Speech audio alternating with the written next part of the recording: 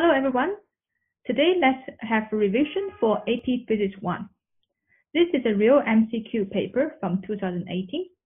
Now we'll go through the first 5 MCQs. So let's look at the first question. The figure above shows the track pulling 3 crates across a raft surface, a raft road here. So the raft means that we have friction, right? Friction is to oppose the motion. So motion to the right, our friction is only to the left. Okay, so this is the all the way friction to the left. And then, so for crater 2 here, now we have this tension, okay, pulling crater 1, the tension pulling back, okay. So crater 2 will experience a tension to the left. Then for crater, due to crater 3 here, crater 3 will pull crater 2, okay, will push crater 2 back. And then crater 2 will push crater 3 back. Okay, these two are going to be action here, action, reaction, force. So we look at all the possibilities. A and B are wrong because they don't have friction. Okay, no friction.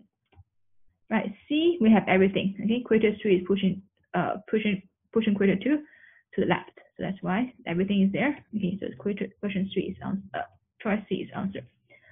Choice D is wrong because crater 3 should be pushing it, okay, to the left.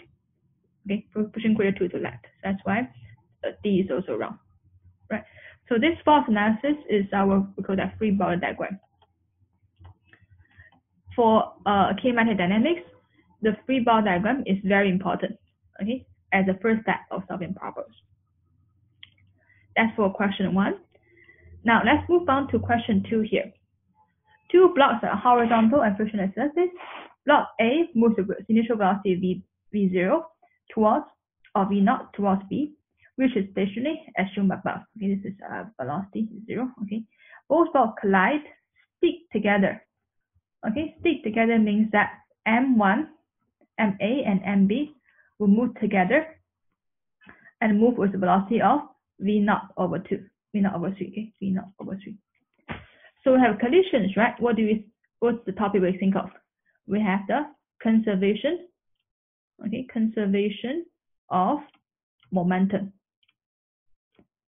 Right, so in this case, the initial momentum is ma times v0.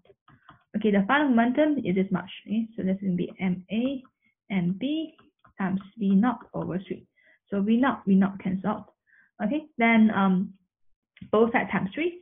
3 ma equals to ma plus mb. Right, so 2 ma equals to mb. Then that will tell us that our mb is going to be larger than ma. So which one has greater mass? Greater mass is going to be mb here. Okay, so first step we determine is about topics of conservation momentum. Second step, okay, we're going to work out the equations for conservation momentum. And the last step, we get answer. All right, so this is for a question about momentum. Now let's move on to question 3 here. So for question 3 to 5, okay, question 3 to 5 refers to the same material, this graph, with velocity and the time here. So a student set an object attached to a spring into oscillatory motion. So this will be moving up and down like that. Okay. So using a motion detector to record the velocity of the object as a function of time. A portion of the recorded data is shown in the figure above here. So this is a velocity, can be positive or negative. So it's like a spring here, the story like this, spring, and then up and down there, okay, moving up and down. So the total change in object speed is between 1 second and 1.1 seconds. Okay, so when it's 1 second, it's about it's about -6. Okay, and here 1.1 is about -11. Right, slightly further apart, slightly beyond 10. Okay, so the total change in speed, velocity -6, speed is going to be 6. Another one, speed is going to be 11. Okay, so difference between them is closer, so 11 minus 6, which is 5 centimeters per second there. Okay, so that's for question 3.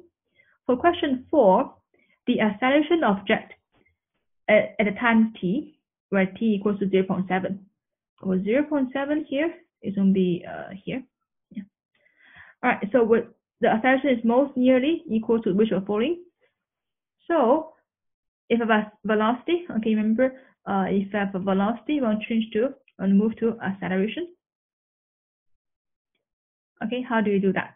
We do differentiation, right? Differentiate, or we take the gradient. Okay, basically, take the gradient, okay, of a tangent. Tangent there.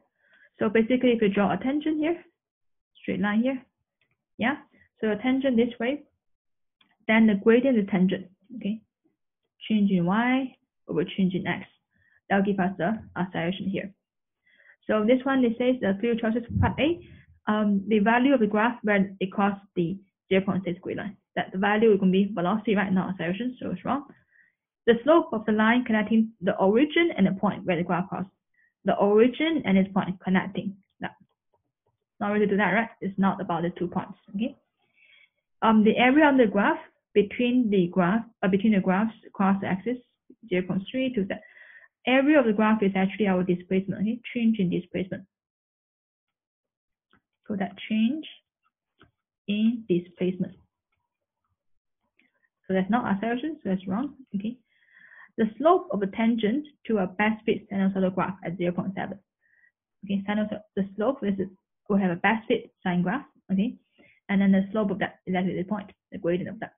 So give us choice C as an answer. Okay. So let's move on to question 5 here. The frequency of the oscillation is most nearly.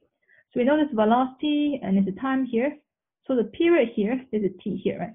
Period here, period being the time taken to complete one oscillation. That's going to be about 0.63 seconds or 62, doesn't matter, okay? So the frequency related to period is going to be frequency equals 1 over period. That's equals 1 over 0.63. Okay, so that's going to give us about 1.6 hertz there. All right, so these are the first 5 MCQs. Hope they can help you with your revisions. Okay, thank you very much. So we'll stop here for today.